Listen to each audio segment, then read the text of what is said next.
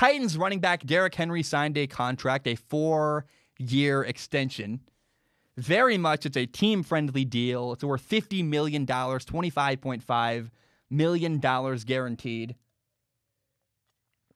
And you can make a real argument that Derrick Henry is the best running back in the NFL. He led the NFL in rushing. He was a vital, vital part of the Titans' playoff run last year. I mean, there were games where last year Derrick Henry was literally like their entire offense. I mean, I think Ryan Tannehill had like 83 yards at one point in the playoffs. You're like, what? That's nothing. Derrick Henry's just leading the way.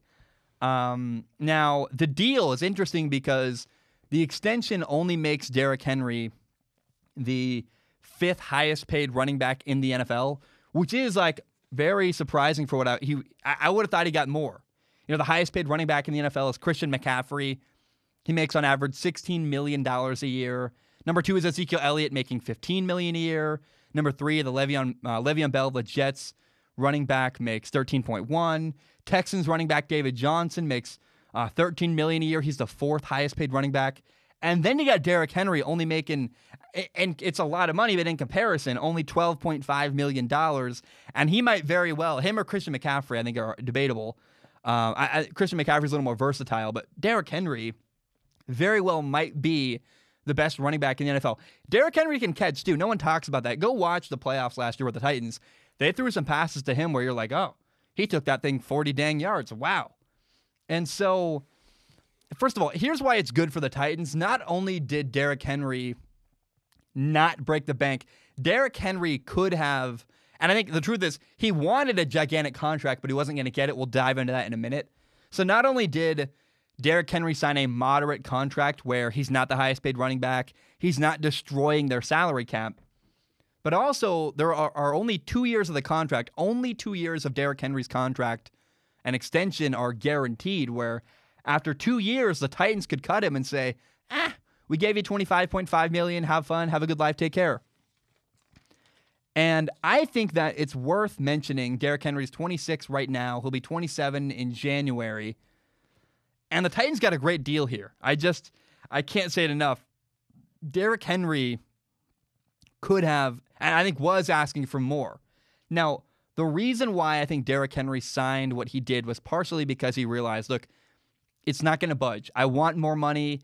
They're going to just franchise tag me, and they're not going to give me that. So what I'm going to do, Derrick Henry said, I understand that the running back market is losing value. As quarterback prices go up, running back prices have steadily been going, they're just getting less and less important.